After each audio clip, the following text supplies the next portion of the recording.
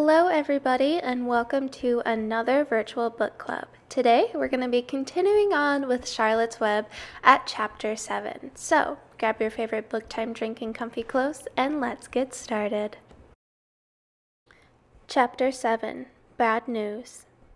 Wilbur liked Charlotte better and better each day. Her campaign against insects seemed sensible and useful. Hardly anybody around the farm had a good word to say for a fly. Flies spent their time pestering others. The cows hated them. The horses detested them. The sheep loathed them. Mr. and Mrs. Zuckerman were always complaining about them and putting up screens. Wilbur admired that Charlotte managed. He was particularly glad that she always put her victim to sleep before eating it. "It's real thoughtful of you to do that, Charlotte," he said. "Yes," she replied in a sweet, musical voice. "I always give them an anesthetic so they won't feel pain. It's a little service I throw in." As the days went by, Wilbur grew and grew. He ate 3 big meals a day. He spent long hours lying on his side, half asleep, dreaming about pleasant dreams. He enjoyed good health and he gained a lot of weight. One afternoon, when Fern was sitting on her stool, the oldest sheep walked into the barn and stopped to pay a call on Wilbur. "Hello," she said. "Seems to me you're putting on weight."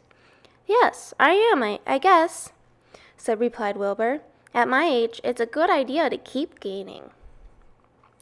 "Just the same, I don't envy you," said the old sheep. "You know why they're fattening you up, don't you?" "No," said Wilbur. "Well, I don't like to spread bad news," said the sheep, "but they're fattening you up because they're going to kill you. That's why." "They're going to what?" screamed Wilbur. Fern grew rigid on her stool. "Kill you, turn you into smoked bacon and ham," continued the old sheep. "Almost all young pigs get murdered by the farmer as soon as the real cold weather sets in. There's a regular conspiracy around here to kill you at Christmas time. Everybody is in the plot. Lurvy, Zuckerman, even John Arable." "Mr. Arable?" sobbed Wilbur. "Fern's father?" "Certainly. When a pig is to be butchered, everyone helps. I'm an old sheep, and I see the same thing, same old business, year after year. Arable arrives with his .22, shoots the— "Stop!" screamed Wilbur. "I don't want to die. Save me, somebody, save me." Fern was about to jump up when a voice was heard. "Be quiet, Wilbur," said Charlotte, who had been listening to this awful conversation. "I can't be quiet," screamed Wilbur, racing up and down. "I don't want to be killed. I don't want to die. Is it true what the old sheep says, Charlotte? Is it true they're going to try to kill me when the cold weather comes?" "Well," said the spider, plucking thoughtfully at her web, "the old sheep has been around this barn a long time. She has seen many a spring pig come and go. If she says they plan to kill you, I'm sure it's true. It's also the dirtiest trick I've ever heard of, what people don't think of." Wilbur burst into tears. "I don't want to die," he moaned. "I want to stay alive, right here in my comfortable manure pile with all my friends. I want to breathe the beautiful air and lie in the beautiful sun." "You're certainly making a beautiful noise," snapped the old sheep. "I don't want to die," screamed Wilbur, throwing himself to the ground. "You shall not die," said Charlotte briskly. "What? Really?" cried Wilbur. "What's going to save me?" "I am," said Charlotte. "How?" asked Wilbur. "That remains to be seen, but I am going to save you, and I want you to quiet down immediately. You're carrying on in a childish way. Stop your crying. I can't stand hysterics." Chapter 8, A Talk at Home. On Sunday morning, Mr. and Mrs. Arable and Fern were sitting at breakfast in the kitchen. Avery had finished and was upstairs looking for a slingshot. "Did you know that Uncle Homer's goslings had hatched?" asked Fern. "How many?" asked Mr. Arable. "7," replied Fern. "There were 8 eggs, but 1 egg didn't hatch, and the goose told Templeton she didn't want it anymore, so he took it away." "The goose did what?" asked Mrs. Arable, gazing at her daughter with a queer, worried look. Told Templeton she didn't want the egg anymore, repeated Fern. Who is Templeton? Asked Mrs. Arable. He's the rat, replied Fern. None of us like him much. Who's us? Asked Mr. Arable. Oh, everyone in the barn cellar. Wilbur, and the sheep, and the lambs, and the goose, and the gander, and the goslings, and Charlotte, and me. Charlotte? Said Mrs. Arable. Who's Charlotte? She's Wilbur's best friend. She's terribly clever. Well, what does she look like? Asked Mrs. Arable. Well, said Fern thoughtfully. She has 8 legs. All spiders do, I guess. Charlotte is a spider? Asked Fern's mother. Fern nodded. A big gray one. She has a web across the top of Wilbur's doorway. She catches flies and sucks their blood. Wilbur adores her. Does he really? Said Mrs. Arable rather vaguely. She was staring at Fern with a worried expression on her face. Oh, yes, Wilbur adores Charlotte, said Fern. Do you know what Charlotte said when the goslings hatched? I haven't the faintest idea, said Mr. Arable. Tell us. Well, when the first gosling stuck its little head out from under the goose, I was sitting on my stool in the corner, and Charlotte was on her web. She made a speech. She said, I am sure that every one of us here in the barn cellar will be gratified to learn that after 4 weeks of unremitting effort and patience on the part of the goose, she now has something to show for it. Don't you think that was a pleasant thing to say?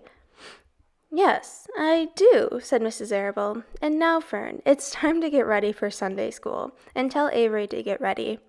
And this afternoon, you can tell me more about what goes on in Uncle Homer's barn. Aren't you spending quite a lot of time there? You go there almost every afternoon, don't you? I like it there, replied Fern. She wiped her mouth and ran upstairs. After she had left the room, Mrs. Arable spoke in a low voice to her husband. I worry about Fern, she said. Did you hear the way she rambled on about the animals, pretending that they talked? Mr. Arable chuckled. Well, maybe they do talk, he said. I've sometimes wondered. At any rate, don't worry about Fern. She's got a lively imagination. Kids think they hear all sorts of things. Just the same, I do worry about her, replied Mrs. Arable. I think I shall ask Dr. Dorian about her the next time I see him. He loves Fern almost as much as we do, and I want him to know how queerly she is acting about that pig and everything. I don't think it's normal. You know perfectly well animals don't talk. Mr. Arable grinned. Maybe our ears aren't as sharp as Fern's, he said.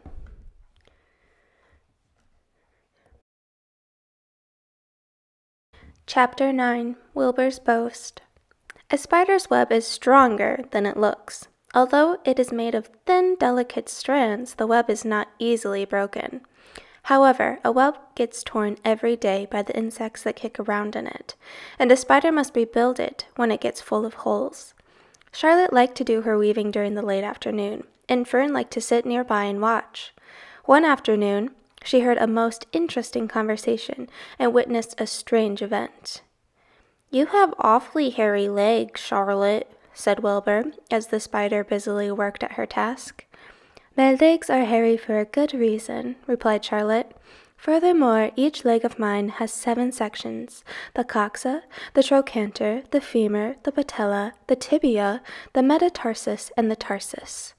Wilbur sat bolt upright. You're kidding, he said. No, I'm not either. Say those names again. I didn't catch them the first time.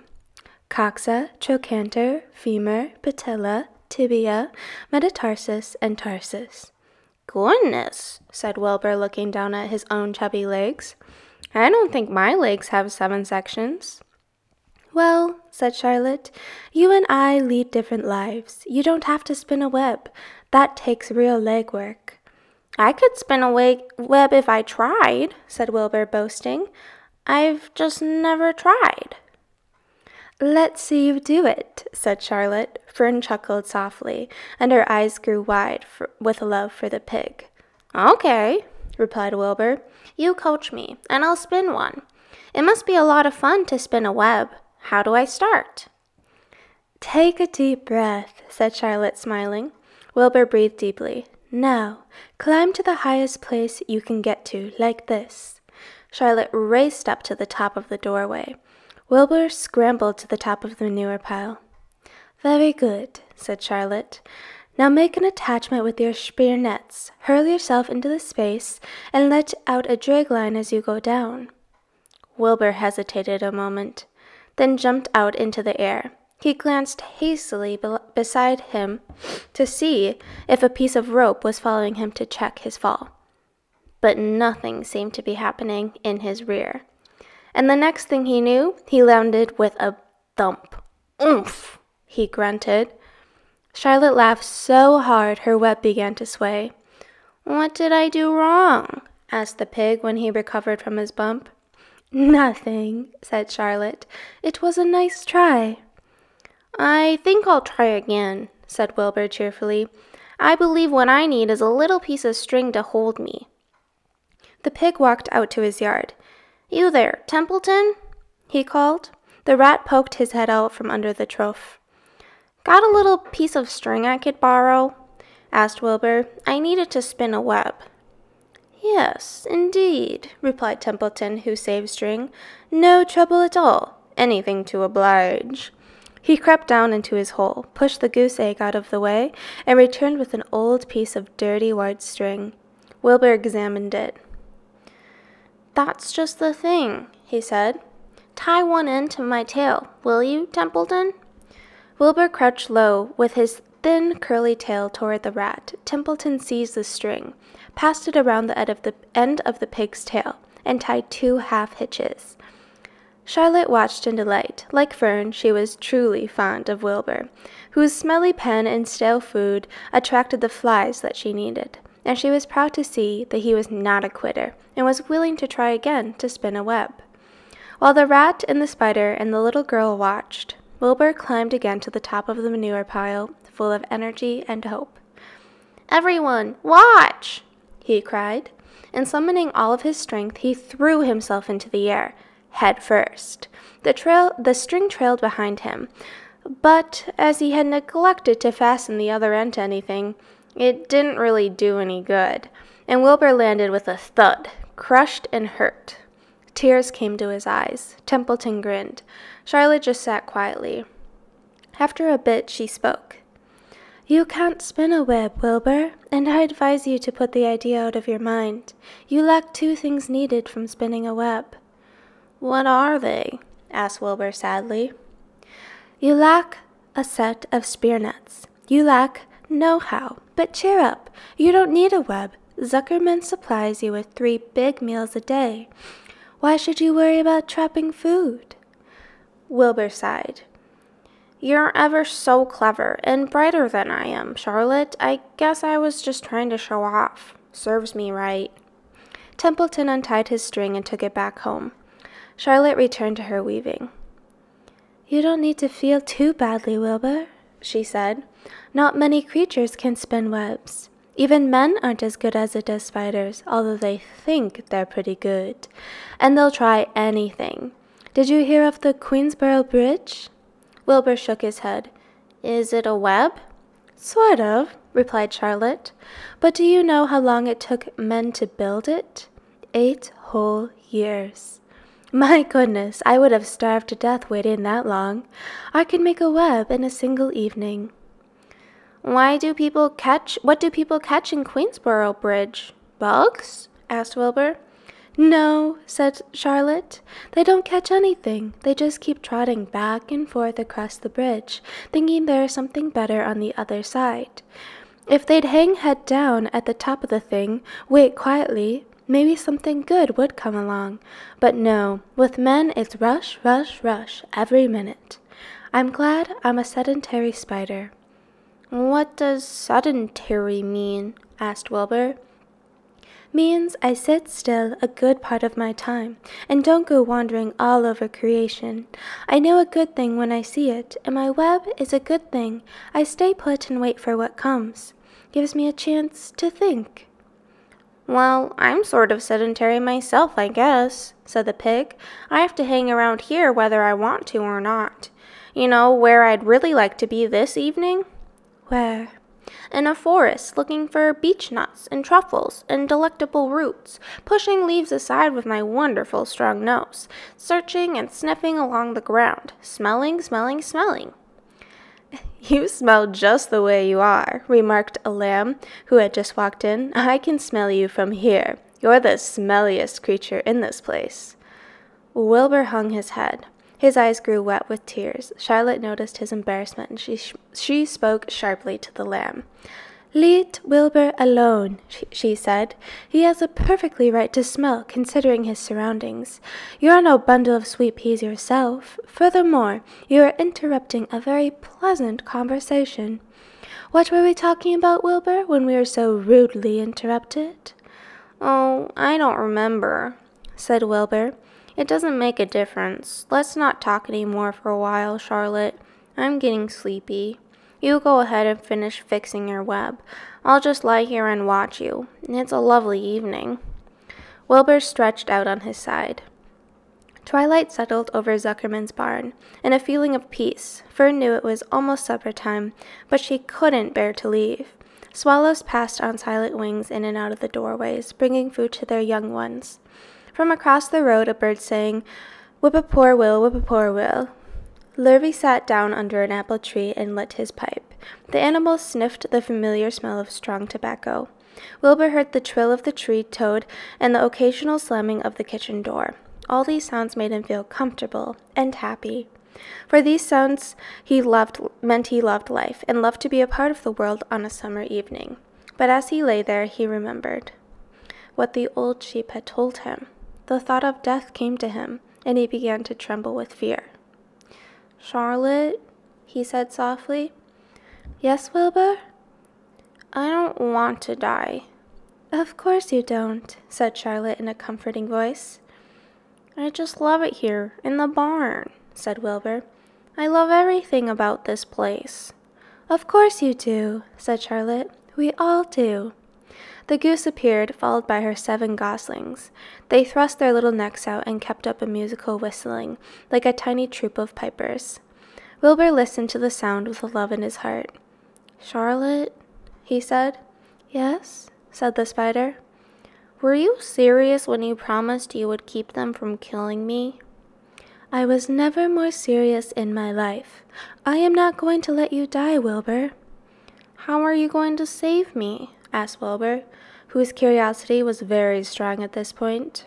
"Well," said Charlotte vaguely, "I don't really know, but I'm working on a plan." "That's wonderful," said Wilbur. "How is the plan coming, Charlotte? Have you got very far with it? Is it coming along pretty well?" Wilbur was trembling again, but Charlotte was cool and collected. "Oh, it's coming all right," she said lightly. "The plan is still in its early stages and hasn't completely shaped up yet, but I'm working on it." "When do you work on it?" begged Wilbur. "When I'm hanging head down at the top of my web, that's when I do my thinking, because then all the blood is in my head."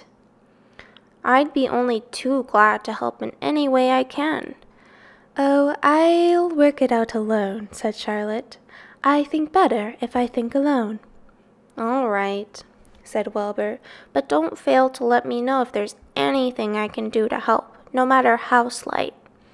"Well," replied Charlotte, "you must try to build yourself up. I want you to get plenty of sleep and stop worrying. Never hurry, never worry. Chew your food thoroughly and eat every bit of it, except you must leave just enough for Templeton. Gain weight and stay well. That's the way you can help me. Keep fit and don't lose your nerve. Do you understand?" "Yes, I understand," said Wilbur. "Go along to bed then," said Charlotte. "Sleep is important." Wilbur trotted over to the darkest corner of his pen and threw himself down. He closed his eyes. In another minute he spoke. "Charlotte," he said. "Yes, Wilbur?" "May I go out to my trough and see if I left any of my supper? I think I left just a tiny bit of mashed potatoes." "Very well," said Charlotte, "but I want you in bed again without delay." Wilbur started to race out to his yard. "Slowly, slowly," said Charlotte. "Never hurry and never worry." Wilbur checked himself and crept slowly to his trough. He found a bit of potato, chewed it carefully, swallowed it, and walked back to bed. He closed his eyes and was silent for a while. "Charlotte," he said in a whisper. "Yes?" "May I get a drink of milk? I think there are a few drops of milk left in my trough." "No, the trough is dry. I want you to get some sleep. No more talking. Close your eyes and go to sleep." Wilbur shut his eyes. Fern got up from her stool and started for home, her mind full of everything she had seen and heard. "Good night, Charlotte," said Wilbur. "Good night, Wilbur." There was a pause. "Good night, Charlotte." "Good night, Wilbur." "Good night." "Good night." Alright, that is everything for chapters 7, 8, and 9. I hope you enjoyed today's little virtual book club, and I'll see you next time. Bye!